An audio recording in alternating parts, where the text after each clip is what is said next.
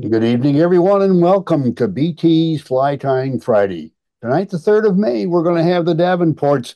They're going to be doing a tag team for us.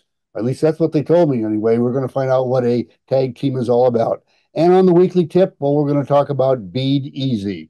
We're the Beadies from Boise, Idaho. And joining us tonight are the Davenports from north of Boise, Idaho, but yet in our part of the world, Idaho. Anyway, introducing Brian and Britt are from central Idaho. You can often find them in the mountains chasing west slope cutthroat or on their local steelhead rivers. You can also find them at various fly tying shows across the Pacific Northwest. In their time off, they enjoy tying custom orders for folks, ranging from trout flies all the way up to full dress Atlantic salmon flies, and taking the step further or and making step-by-step tutorials for the YouTube channel. Hey guys, go for it. Thank you, Al. So Brian's looking at me. He does not tie salmon flies, just to throw that out. That's on Good me. man. He patiently just shakes his head and lets me do it with that rabbit hole. So thank you for having us on tonight. We decided, since Al and Gretchen are a tag team, we thought we could do a little bit of a tag team. All it's going to involve is me tying a few of my favorite flies for Omak, and then Brian tying a few of his for Omak. So first off, Omak is so I'll start by just providing a few slides. Going to Omak Lake, it's up on the Colville Indian Reservation. It is kind of in north central Washington state. So here's kind of a map with the location. So kind of between Seattle and Spokane, closer to the Canadian border. The interesting thing about this fishery is that it is an alkaline lake, so it is saltwater. So think real similar to Pyramid Lake, only smaller and not near as far for us to drive. It's about 5 hours to get there from our house, as opposed to about 12 to get to Reno.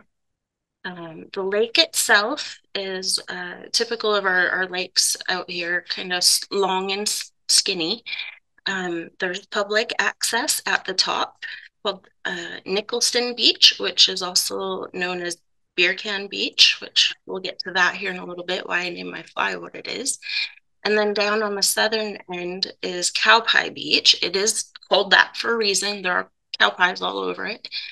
And you fish it similar to um, Pyramid. Pyramid, sorry, in that they don't typically use ladders, but you do stand on shore and cast to fish.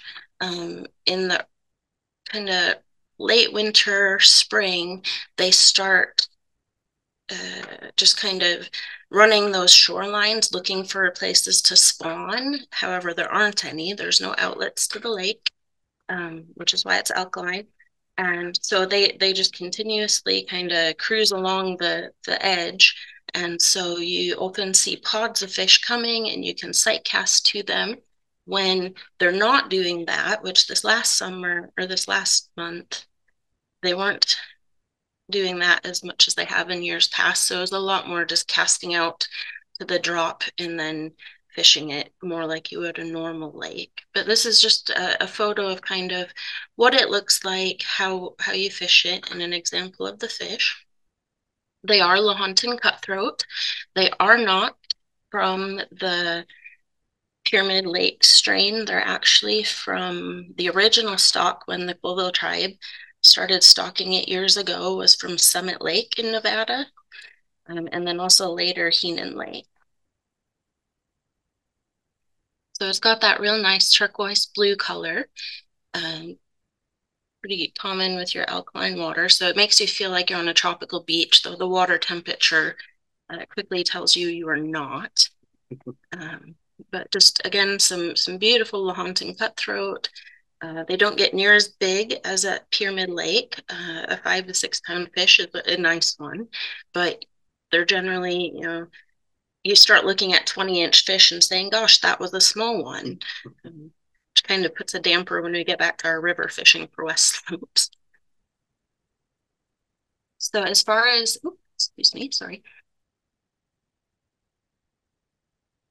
As far as some of the uh, things that the fish eat there are pea mouth, bridge lip suckers, red side shiners, and sculpins. There's also quite a bit of dragonfly and damselflies. They also eat other smaller lawns and cutthroat. There's water boatmen and a ton of terrestrials. Every time we go there, the wind is blowing like crazy. And so there's every type of terrestrial you can think of floating around in the water. And then there's also quite a few chironomids.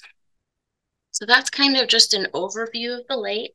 It does get quite deep. It's at its deepest 330 feet. And so it does drop off pretty quickly on those ends. Those are the public access points. You can put a boat in. So if you have a boat, it's definitely to your benefit. So you can get to those uh, parts that aren't fished quite so hard. Those two access points almost constantly have people at them. And it does seem like the last few years, there's even more people at them. So if you have a boat, definitely bring it. You can bring kick boats, pontoons. You just kind of have to make sure to keep an eye on the wind. It kicks up pretty quickly, and you can find yourself at the wrong end of a lake if you're not careful, paddling quite a ways back. And you want a four-wheel drive because those are dirt ramps. Yeah, they're not improved ramps if you are putting a boat in. So, and even just to get to the one end of the beach, it's a little bit of a four-wheeling drive if it's been raining or anything like that. It can be pretty muddy getting in. So with that, does anybody have any questions about the location? As far as the lake goes, the flies we're tying today are going to be flies that we've found successful there. So we just wanted to share them with you. How long is the lake, Brittany? It's about 7.5 miles. Oh, So, wow. Okay. yeah, A lot bigger than I thought. Thank yeah, you. it's about 3,800 acres. About 7.5 miles long and on average about 3/4 of a mile wide, so long but skinny. Um, so generally people with the kick boats don't get terribly far from the put-ins. So if you have a boat with a motor, you're certainly going to be able to get away from the crowd a little bit. I will say though, every year we've been there, there's been people and everybody just kind of, spreads out and everybody finds their own spot and it's usually just fine. We've never had issues with it. I kind of laugh though, like we usually get there and everybody's walked up shore. So we'll fish kind of right in front of where we park the rigs. And we usually end up catching more fish than everybody that has walked up further. So they come back for lunch and we're there catching fish. So can you think of anything else kind of relevant information about it? No, I mean, you're not going to be, unless you have a boat with a trolling motor, you're not going to get out too far. This last month, there were some folks with a trolling motor. They headed off to one of the coves where the wind was blowing so hard they were having a hard time. But weather can turn pretty nasty. But the thing about the weather being nasty is if it's cloudy and rainy, drizzly, the fishing's usually a whole lot better than it is when it's beautiful, clear bluebird days and the wind can. We usually fish a little bit heavier rod because you're usually bucking the wind pretty good. Never count on the wind not blowing at all. So we'll be using just a Daiichi 1720, any streamer hook that you prefer is fine. I'm tying it in a size 8. You can tie it larger or smaller. Size 8 is just what I typically do. Oftentimes I'll weight it. I do tie them without weight as well. If I'm using weight, I use red thread. So that way the head of it is red and I know it's weighted. If I'm tying it without weight, I'll use black thread. That way I know it's an unweighted one. For the tail, I'm just going to use barbs off of a peacock breast feather. You can also use peacock sword if you want. Either way works. For the body, I'll be using peacock herl and then semperfli straggle string and black spun together into a rope. So I get both the peacock look and then I also get some of that UV fleck in there. And then for the collar, it's just another peacock breast feather. I'm just going to use some 015 lead wire. If you want it heavier, you could certainly use heavier wire.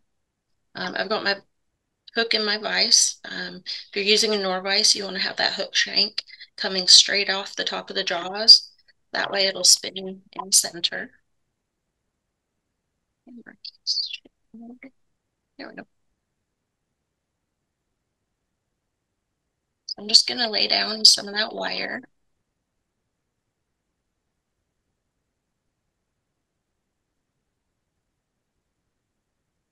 That was a terrible demonstration of that. It caught the tag end.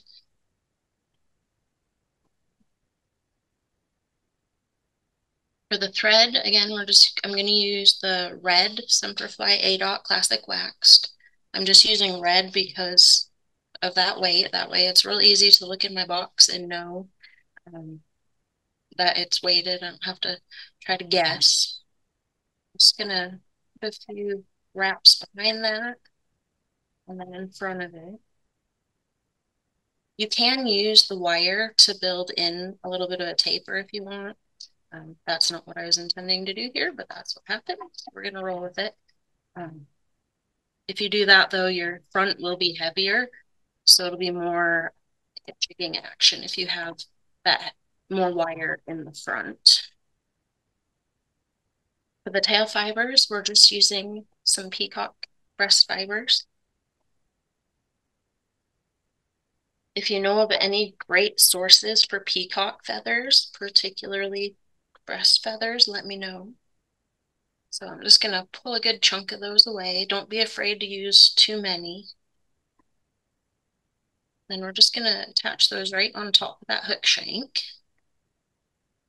I like to leave the tails a little bit long,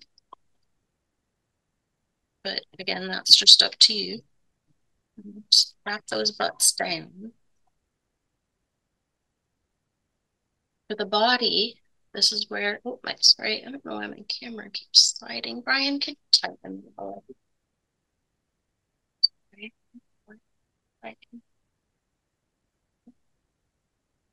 So we're just going to use the Semperfli straggle string, and it's just black, so it's really just we're wanting that UV color in there. So I'm just going to clip the length of that. We're going to tie that in at the rear of the hook.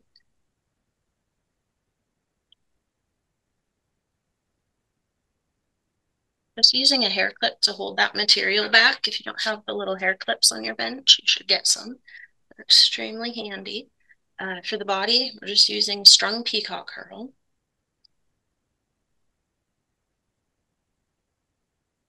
So I've pulled out a pretty good chunk, nothing crazy, but don't be too skimpy with it.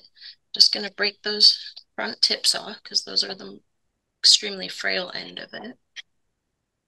And we'll just tie those in, tidy up those butt sections.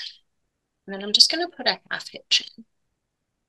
And so normally there's various ways to reinforce your peacock herl. You can use a wire to reinforce it. You can wrap it around your thread like that. What I'm going to do, I'm going to use my vise to my benefit, and I'm going to take my bobbin holder over to my thread post. I'm going to take that peacock and that straggle string together. So they've got it all clumped up in one big pile. I'm going to hold on to the very end of it because we're going to want as much of it as we can because we're using a pretty long hook shank. I'll loosen my tension knob on my vise. I'm just going to spin that into a chenille rope. So now with it like that, it's reinforced. If a fish's tooth catches that, it's not going anywhere. You could still rib it if you want to. If you want just that segmentation or just that added color, you certainly don't have to, though. It is reinforced and it is not going anywhere. I've tried using a razor knife on it sometimes, and even still, it's difficult to get off when you put it on that way.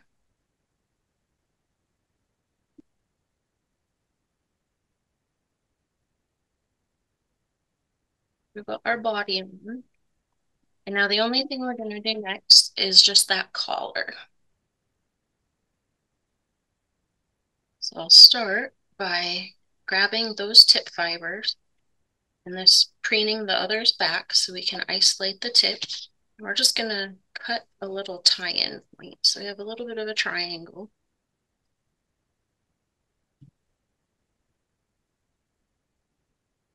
Now for these, I really like them over hackled. So you're going to watch it and say, wow, that's way too many wraps. And yep, I know it is. And that's how I like it on these. So I'm just going to tie that in. I found in the water, in the lakes, when I have these hackled quite a bit more, they really have a lot more movement and visual quality to them.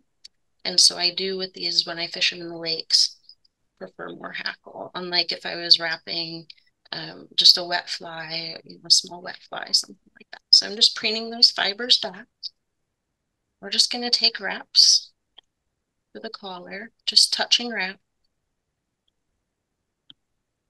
And if you look, there's some of that floofy stuff there. That's fine. You can strip that off if you want, but it's actually just adds to the movement in the water.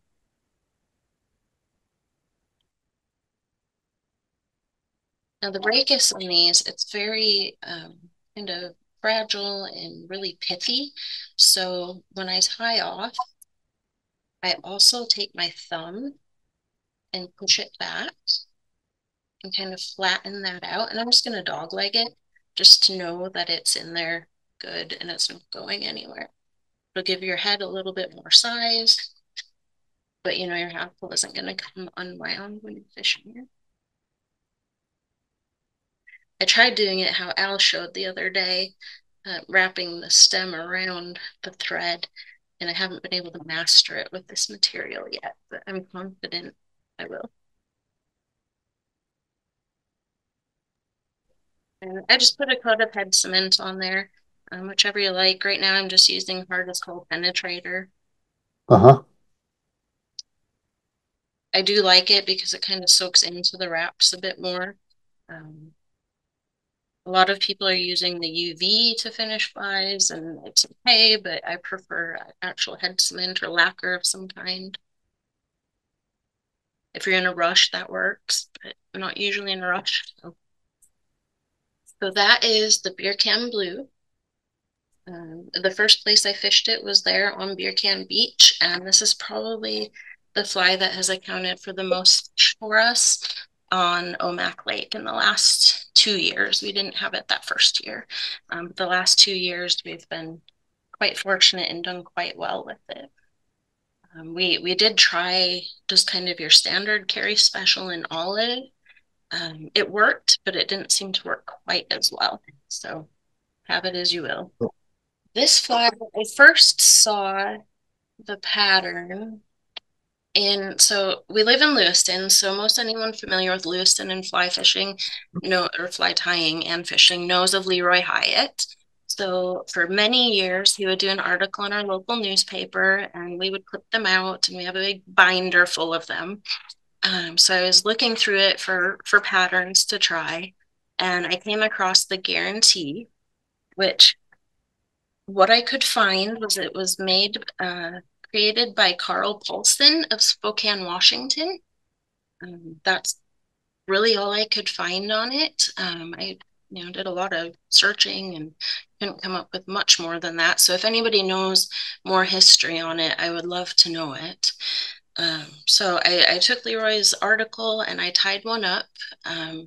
I only had the photo of the one in his article, so I don't know if this is more his version of it. I've heard that it's a little different than other people's versions, but I like it this way, so this is how I've been tying it. So we've got just an Arex hook, size 10, which is just a traditional nymph hook.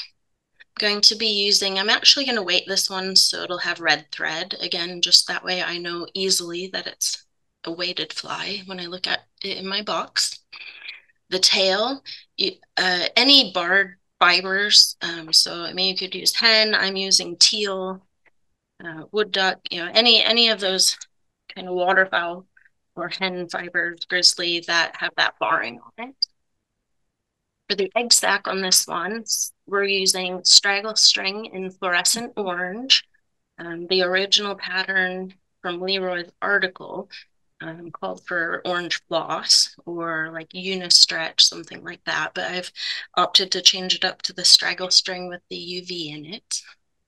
The body, again, is going to be peacock herl. And then the collar, again, is peacock breast feathers.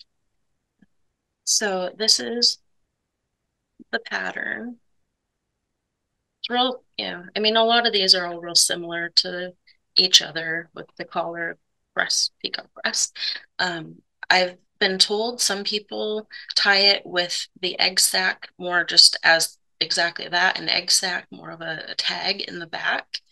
The photo in Leroy's article showed it extending forward to about midway. So that's how I tied it and it works. So I've just stuck with that.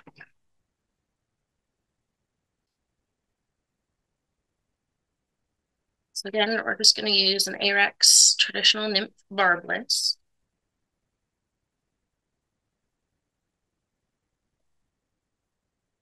Just going to mount that in our vise.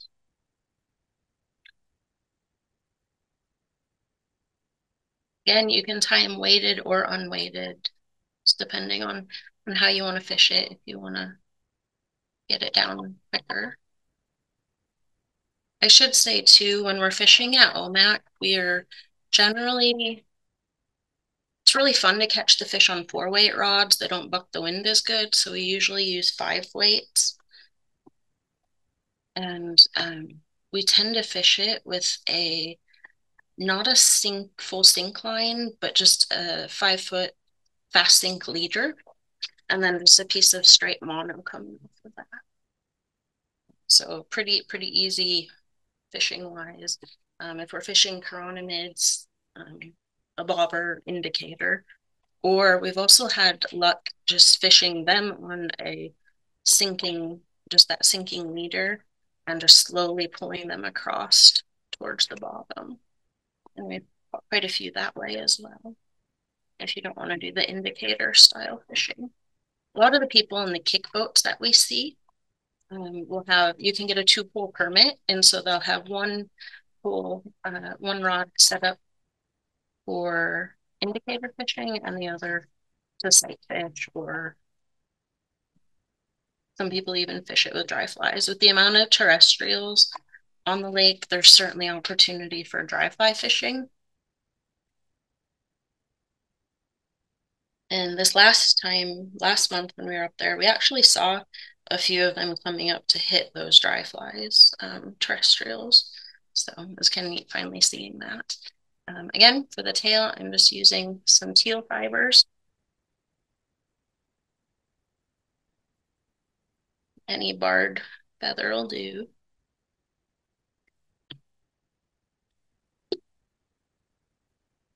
And if you put just one wrap over that, you can kind of slide it to the length you want. I'm just going to wrap it right up against those ends of that wire that we put in.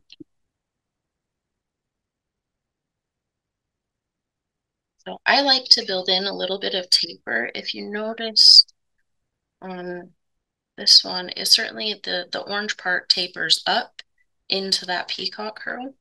So you could use 6/0 thread, it'd probably go a little bit quicker, but I'm just going to build up a little bit of a taper with thread. That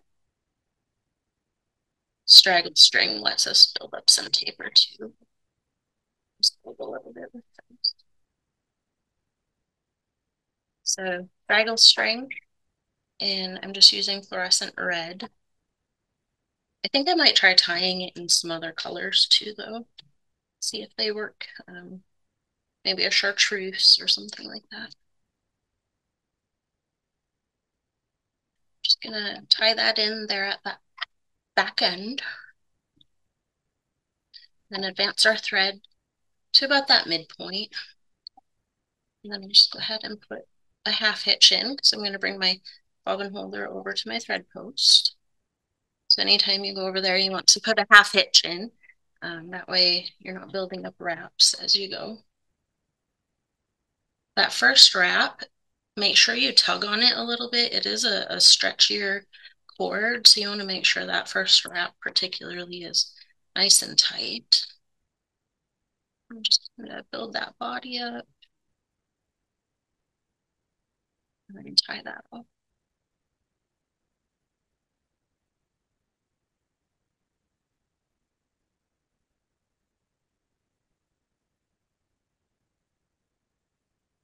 Or you can try to get some of those little frizzies and pull them back. And then for the next part, we're just going to use some more peacock herl. Probably grab 6 or 7 fibers or so. It's nice to have that thorax a little bit bigger, just so it can help prop that collar up a little bit. So again, I'm just going to rip those tips off and tie that down. And again, we're just going to make rope out of that. So I'm going to put that half hitch in, bring it over. And I only need just, oh goodness. I just need a little bit. So I'm not even going to bring it all the way over to my thread post. I'm just going to do it right here. Loosen that tension nut, give it a spin. So now we've made that peacock rope. Just going to take that forward. And just remember, you have to tie that breast feather in, so make sure to leave room for that.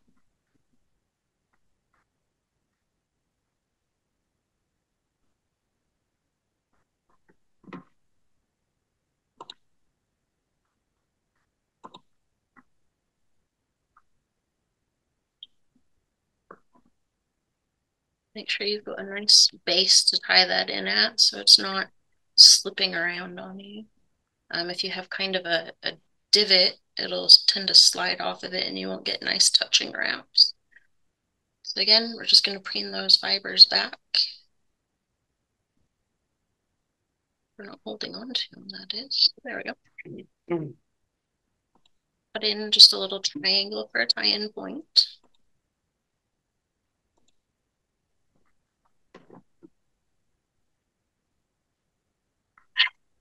And then I like to use the hackle pliers on these just because they're so short.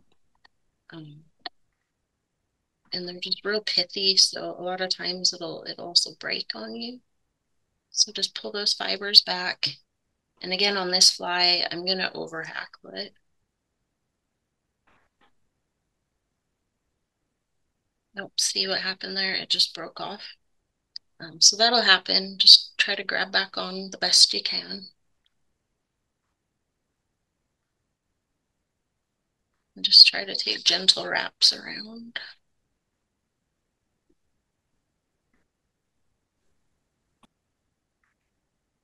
Give it a couple wraps to tie it down. And again, just going to do that same thing with my thumbnail. I'm going to bend that backwards and just kind of mash it down flat. And we'll just incorporate that into the head so it just kind of dog legs it. Again, that way that hackle isn't going to be coming out anytime soon. And just trim that away.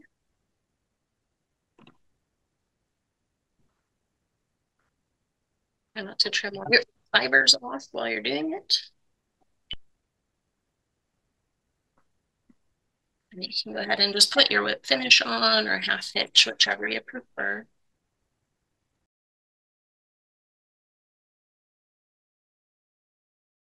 That is called the Guaranteed. Again, I don't know if it's exactly how the original was.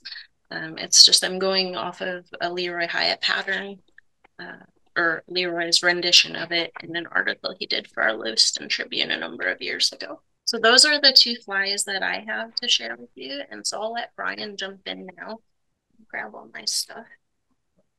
All right, the bird of prey. This is a John Anderson pattern.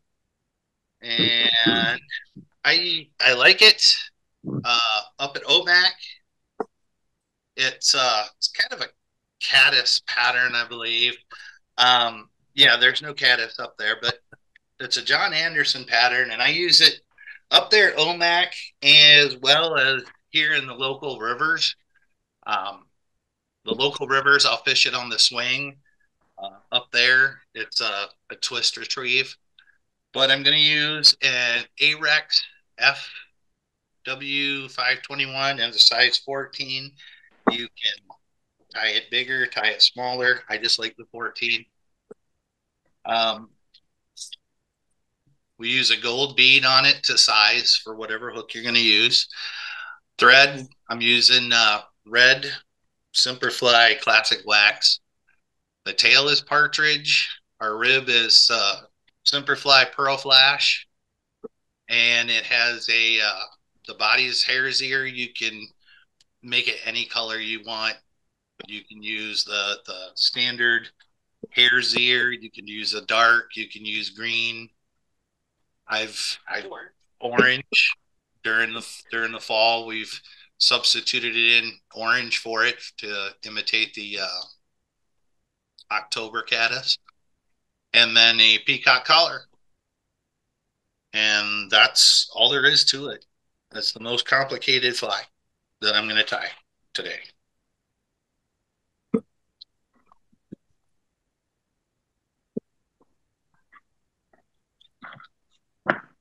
Good thing I got you here to run the techie.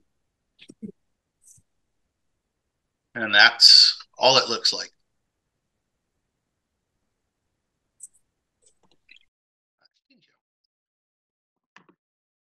Real simple, easy pattern. And like Brittany said, when we were up there on the on Omak, the small ones this year the smaller flies seem to work better. And this one cast it out. I had a 5-foot sink leader on there, and you just let it sink down a little bit and then start stripping it in a steady, slow strip in front of the fish, and one would usually grab a hold of it. So I've already got my bead on my hook, and this is a curved nymph hook, barbless. So go ahead and I'll start my thread.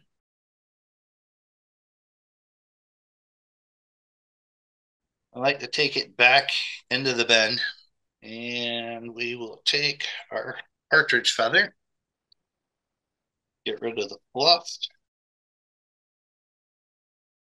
I'll peel down maybe 10. Peel those off.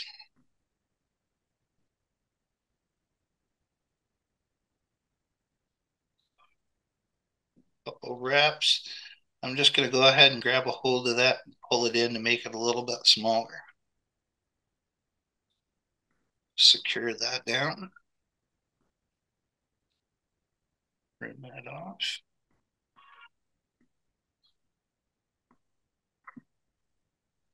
And then I'm going to go ahead and take my flash.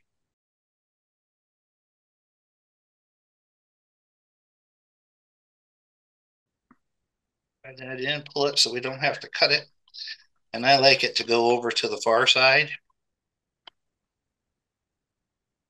Not the dark side, but the far side. And then I'm just using hairline stubbing.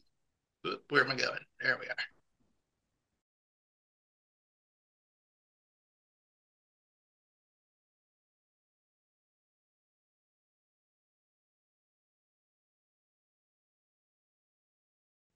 And then we'll just wrap that on. I don't like it to be real tight. I like it to be a little shaggy. Pull that back up.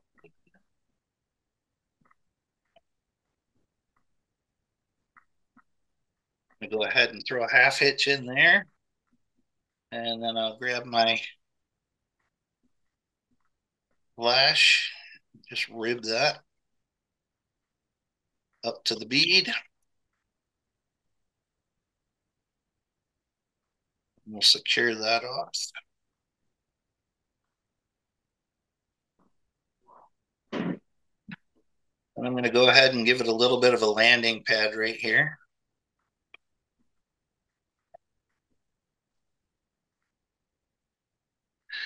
And I'm going to take that same Hungarian partridge feather, strip some more of those long ones down.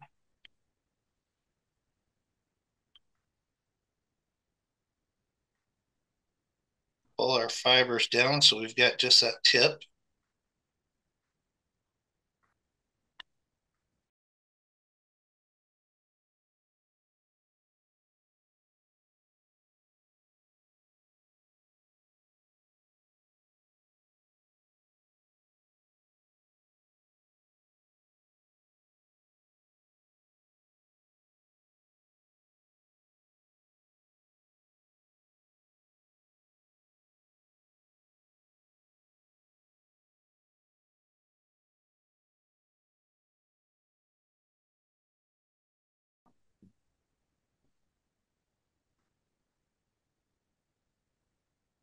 And then I do like Brittany did, wrap that back so that we can get it locked in good.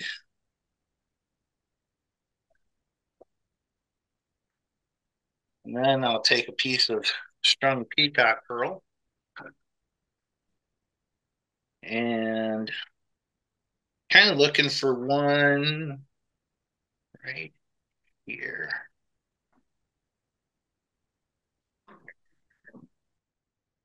Right there.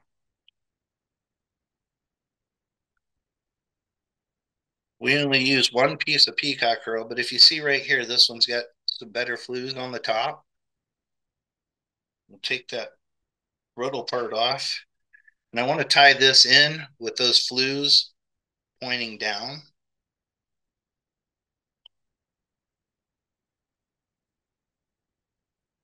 That way, when I take this one flue or one pearl and wrap it with touching wraps, you can see how full that looks.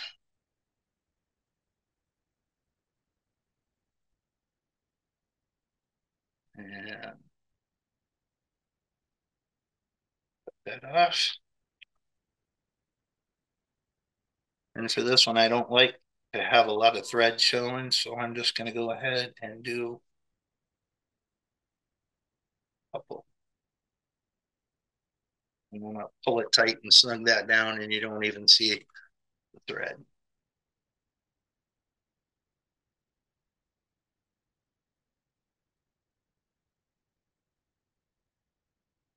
Use a little bit of penetrator.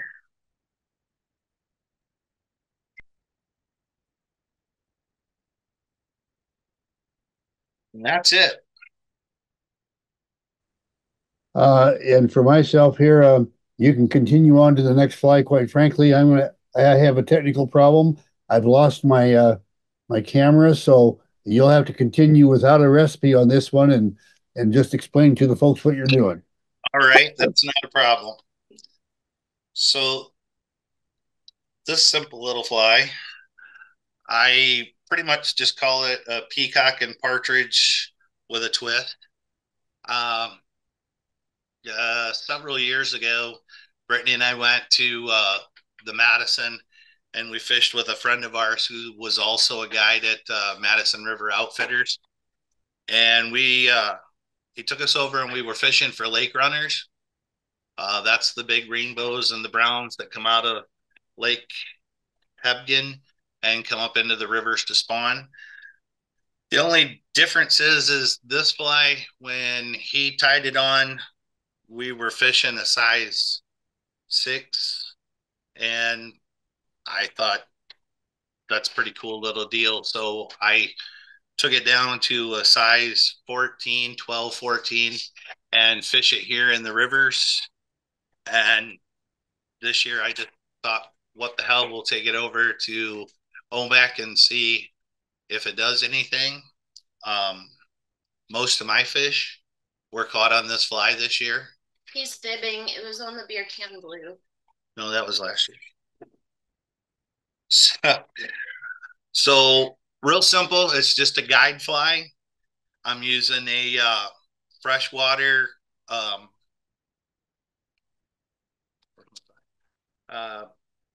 wet fly, just a simple wet fly hook. And again, red thread. The tail is crystal flash. And the body is peacock herl. And then a partridge hackle. And red wire.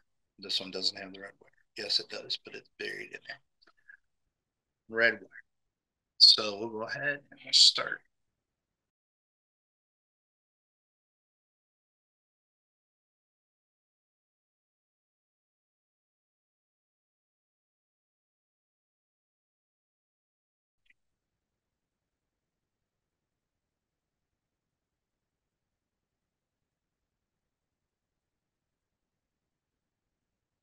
And what I do is I just take a piece of crystal flash and I'll fold it in half.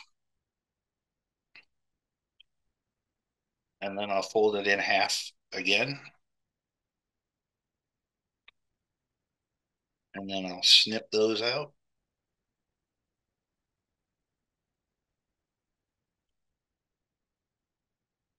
And then I usually have it about the length of the shank.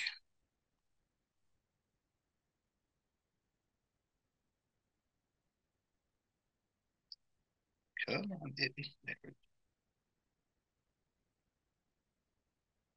I'll get it wrapped back about halfway. And then I'll grab the rest of it.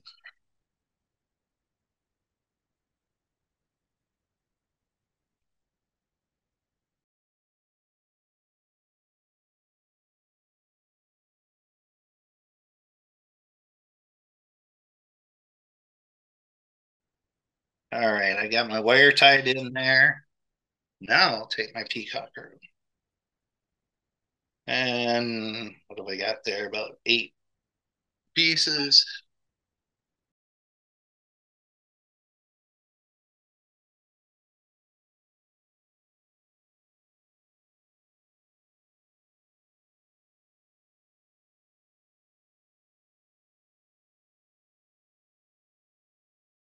And then we'll throw another half hitch in here.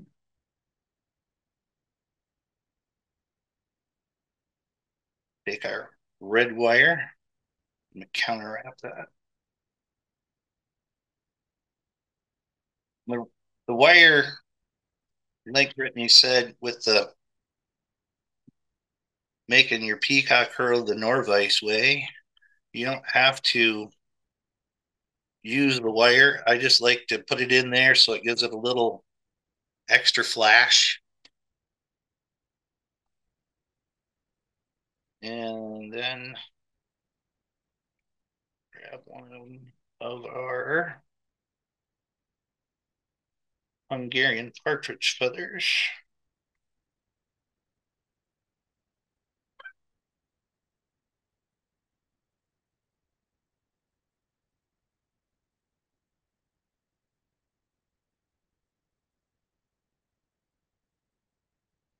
I don't know where.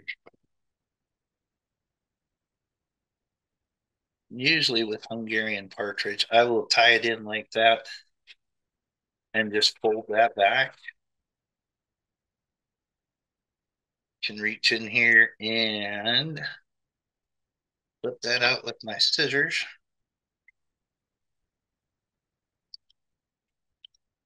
I have a tendency to break it.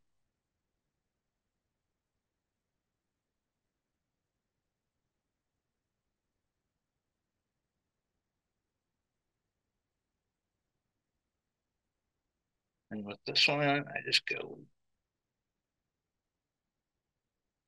one wrap.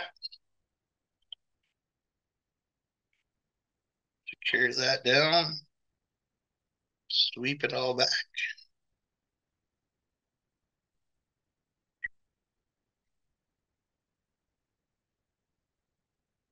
Give it a whip finish. Put our thread. Then on most of my flies, I will take a feather after I put my head cement on there. Run it through the eye to make sure I don't have any head cement blocking my tie. And that's it. Peacock and partridge with a twist. Just a simple little guide fly. Again, this one I'd fish it by throwing it out there in Omak, right on the edge of the drop. If there weren't any cruising fish, and just a steady, slow retrieve, just a simple hand twist. Same thing when we'd see a pod coming, cast out in front of them, give it plenty of room to get down closer to the bottom. If it was up towards the top, they didn't seem to like it as much as they did just slightly off the bottom, maybe 6 inches, and just real slow and steady. And this is another one you can use it in your trout stream, especially if the water's off just a little bit. You know, that little flash, I think it's just enough to get their attention. And then once they see that it's there, then I have no idea what they think it is. I don't care as long as they bite it. Good with me. And that's, I think, pretty much everything we have, Al. Okay, well, I'm unable to get back in. I've joined you through another connection on my cell phone, but it's just, those things that happen in the wonderful digital world. So, okay, well, then we're going to be able to go ahead and continue. I don't need this cell phone anymore running on that. I'll set that out of the way. I talked about Bead Easy. And in fact, Bead Easy was a product that we manufactured back in the 90s. And it's, like a lot of things in fly fishing, you try something that didn't work, so we don't do it anymore. But I'm going to use the name anyway because we're going to talk about a couple of easy ways to work with a bead on a hook. And that's it right there. I've got it kind of prepared. I just put a bead on there. I put some thread wraps. And now I'll show you the first couple of the first tip. And then the second tip, we'll have to kind of build on it a little bit. And the first one is a tip that, it was a couple of years ago we got from Susan Parsons, who joined us for one of the Fly Tying Fridays. And she showed us how to fill the hollow space at the back of your bead. Now, you can wrap a whole bunch of thread like I have here, and it'll still move around. Yeah. But she takes a bodkin, and I got to get all the crud off my bodkin. But she takes a bodkin, sets it right in there, and starts pulling thread, wraps right into that area by using the bodkin to slide those in there, and it just tightens it up right away. Anyway, there's that. Thank you to Susan Parsons, Arkansas girl. Now, the other thing is I'm going to show you a Gary LaFontaine trick. And I learned this from him in the late 80s, and quite frankly, I'd forgotten all about it. I'd used it from time to time, but didn't think too much about it. But anyway, I'm going to slip back over here, and I'm going to grab just a piece of peacock to produce a make-believe fly so that we can kind of set this up. Let's get back over here, and I'll just take that piece of peacock and tie it on the hook.